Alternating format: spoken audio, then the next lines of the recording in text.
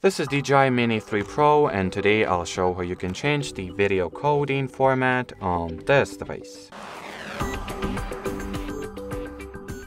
So to start, you will need to launch the Fly or DJI Fly app either on your RC or on your phone.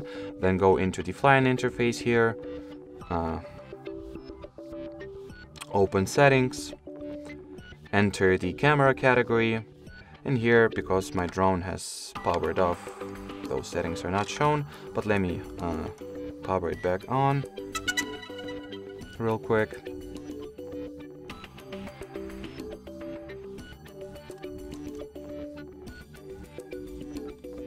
And wait until it will connect to my RC.